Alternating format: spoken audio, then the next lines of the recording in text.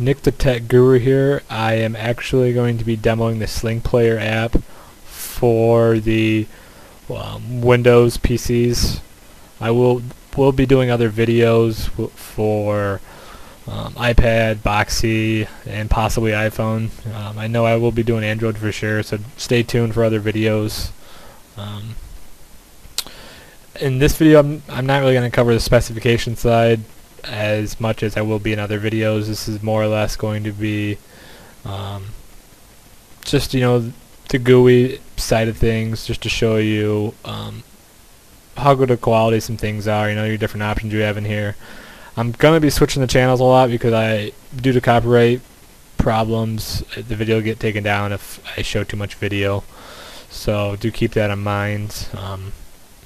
So first we're going to start off here.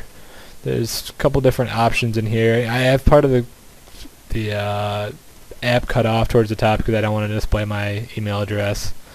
So keep that in mind. You're not missing anything. Just a couple minimize and closing out options. So in here, connect. You can disconnect from the Solo. There's a directory option if you have multiple Slingboxes. You can select them and disconnect, all that type of good stuff.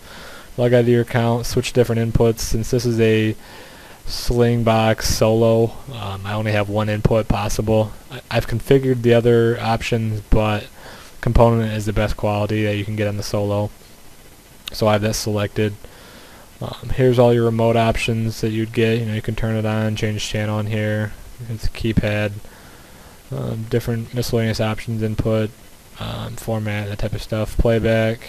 You have all your options in there. Menu, navigation, picture-in-picture options, and then you have some custom buttons you can make, and then your DVR. Since I'm not using a DVR compatible receiver, I won't be able to display those options in this video. In the future, if the receiver gets upgraded to a DVR capable receiver, I will show you that. So up here in view options, you have different zooming buttons, a display mode for different display to fit the screen on that end, that type of stuff. You can show the remote control, which I'll pull over here and show you guys. This is the exact remote. This is what it looks like at the house. You have all, you can select any option here you want. It's way easier to click through here, but certain things on here are easier. I'll go ahead and hide that. You can hide your statistics, which are down here. Basically the speed and the video, what it's getting sent to this computer at. You have some Slingplayer options in here for different audio, reconnect options. Set up your streaming options in here. You can do encoding. Since this is, as I mentioned, a Slingbox SOLO, I believe the max that you can do is 640 by 480 because this is only a standard definition. If you set it higher, it's not going to work, so just leave it on automatic, and it is based off of the network conditions. And then finally, different video options in there. So I'm going to go ahead and turn the receiver on. That's a nice feature, at least with Dish anyways, is you can turn the receiver on and off. I'm sure you can do it with other ones. And so basically you can turn it on and off, and it's you can save power, that type of thing. So go ahead and turn the receiver on. I forgot to click play, so it's just going to take a second here. Switching between things isn't that bad. It's pretty quick. The guide over here on the far right is actually going to show all Dish channels, so some of these I don't get, so I'm not going to click on those. As you can see, it's pretty quick switching between channels. It only takes a few seconds, which is nice. I mean, you can tell quality-wise, it's not too bad.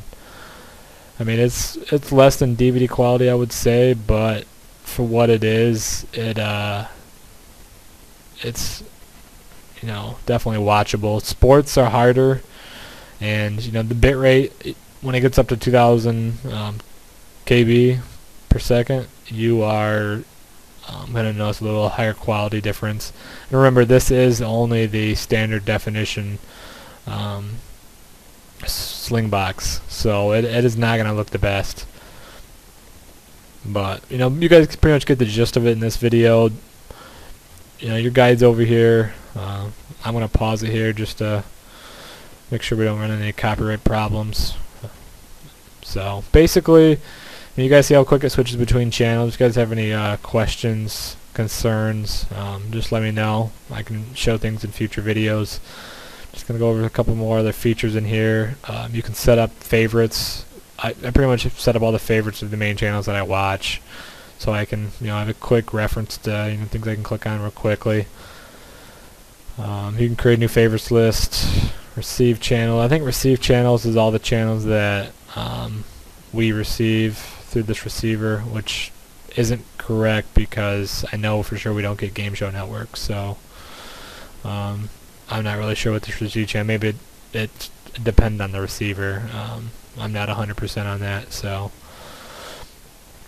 alright, so you guys, everybody stay tuned for future videos with the Slingbox. I'm going to be doing Slingbox Pro HD once I receive it. I'm probably going to return my Solo because I want higher definition than this. You know, if you guys are going to be using this for more on-the-go type things, standard definition is definitely going to be fine because it's going to have to fit the format of the phone or device that you're using, and HD is really probably not going to matter a whole lot because it's got to downgrade the quality based on the network conditions, and unless you're using like Verizon 4G LTE, you're not going to have fast enough connection to do the streaming. So stay tuned for future videos, and comment, rate, and subscribe, and let me know what you think of the Slingbox.